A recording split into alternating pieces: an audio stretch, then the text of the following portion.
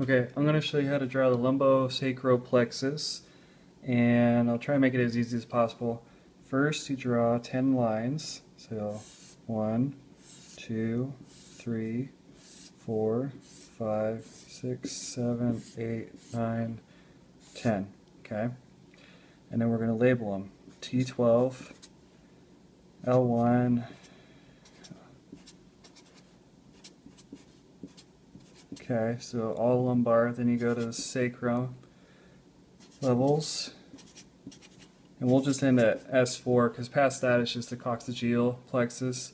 We'll just worry about the lumbosacral. So L4, remember, is the lumbosacral trunk, and nothing crosses over it, but the lumbar plexus and the sacral plexus connect to it. Okay, so at T12 we're going to make a little conjunction between T12 and L1, and we're also going to leave a little branch like that. Now from T12 and L1 junction, we're going to make a little V, okay, and then from L2 to L4 we're going to make these little V projections. From L4 and L5 and down, we're going to connect those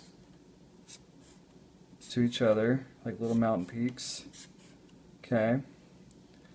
Now, when we get down here between S3 and S2, like these areas right here, we're going to make a little diamond. There's 3 of them. Okay. These are all nerves, and we'll go over those in just a sec. From this L5 level to L4, we're going to connect that and have a little branch come off. Okay, now these top 2 from L2 and L3, we're going to connect those and have them be their own nerve branch. And these 2 bottom ones will connect with this one that's coming up as well. Okay. Now between L1 and L2, you have a little V that we're going to make. Between L3 and L4, we're going to do the same thing. The only difference is we're going to connect L2 to that. From L4, we're going to draw a line down to S3, S4 space, and we're going to connect L5, S1, S2, and S3 to it. And we're going to draw another one, but only to the space between S2 and S3, and we're going to connect S2, S1, and L5. Okay, so let's go through these. This is pretty much the whole plexus right here, but we'll go through each nerve.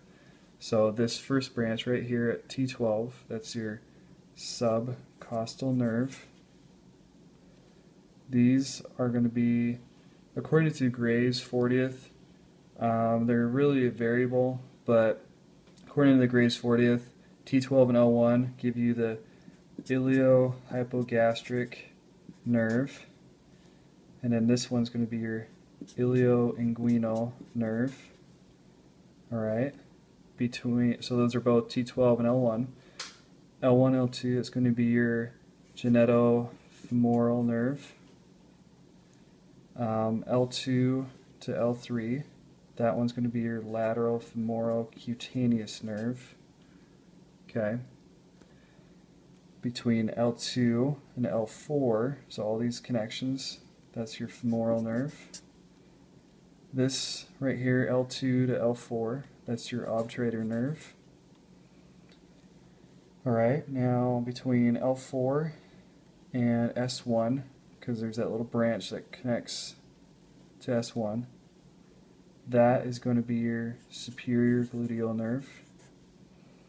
Between L5 and S2, that's going to be your inferior gluteal nerve.